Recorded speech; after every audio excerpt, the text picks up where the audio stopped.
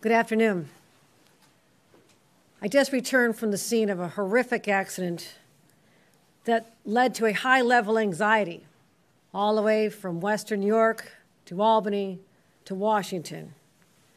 But before I describe the details, I want to be very, very clear to Americans and New Yorkers.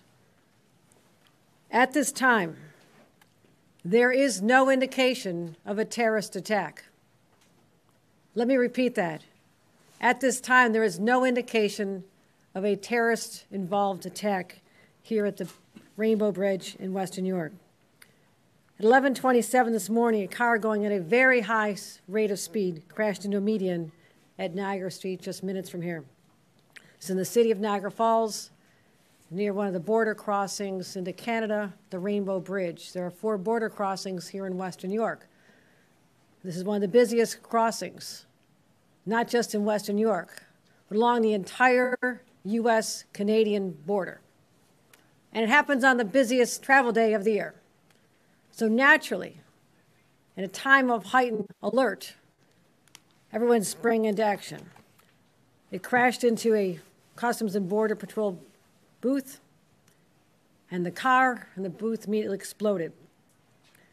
Burst into flames. I saw the video of an airborne vehicle that was absolutely surreal. You actually had to look at it and say, was this generated by AI? Because it was so surreal to see how high in the air this vehicle went, and then the crash and the explosion and the fire. That video will be released shortly. As I said, we're not aware of any threats to this area, but I state the caveat that the investigation is ongoing. If you can imagine, this vehicle basically incinerated. Nothing is left but the engine. The pieces are scattered over 13, 14 booths.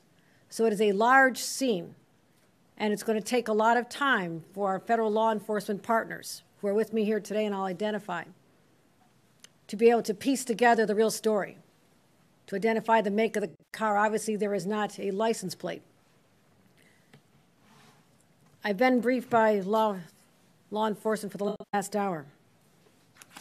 New York State Police, Colonel Andy Crow, Colonel Allen, other law enforcement officials. I've been joined by Andy Bowker, who's the Special Agent in charge of the Customs and Border Patrol. I was also briefed by the SAC from the FBI. Also was on the phone with Secretary of Homeland Security Mayorkas. The FBI Director, Christopher Bray, has reached out. The White House has reached out. My staff has been in communication with all of them. I spoke with Senator Schumer, Senator Gillibrand, Congressman Higgins, local law enforcement, as well as local elected officials, because the world is watching to find out what happened here. And again, at a time when there's such high anxiety, stress levels are already high. And we've been on heightened alert since October 7th. That's why it's so important for me to stand here and tell the world, based on what we know at this moment, and again, anything can change, there is no sign of terrorist activity with respect to this crash. We've identified that this is a local individual, a Western New Yorker. 2 individuals died in the vehicle. The Border Patrol individual working in the booth was injured. The booth literally protected that individual. They went to the hospital with minor injuries and have been released. There is also, again, the busiest travel day of the year. There's a major disruption in, first of all, our cross-border travel.